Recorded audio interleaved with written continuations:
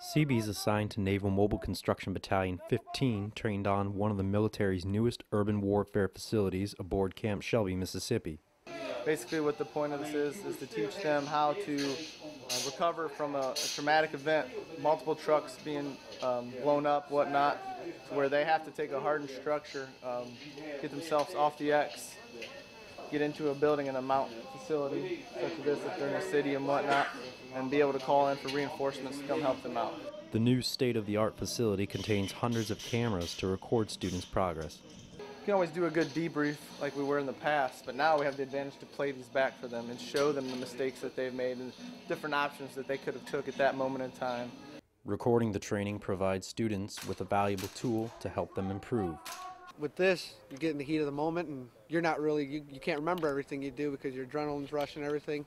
If you can go back and watch it on video, you can make changes, you can see what you did wrong and fix it or improve it or keep doing what you're doing if it's the right thing you're doing. Instructors can also control lights, sounds, and even introduce odors to immerse students into their environment. This training was a great training. It's good learning.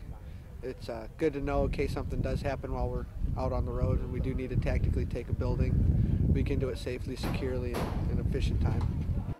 Seabees assigned to NMCB 15 are currently mobilized in support of Operation Enduring Freedom and are preparing to deploy. Reporting from Camp Shelby, Mississippi, this is Petty Officer 2nd Class Daniel Garris.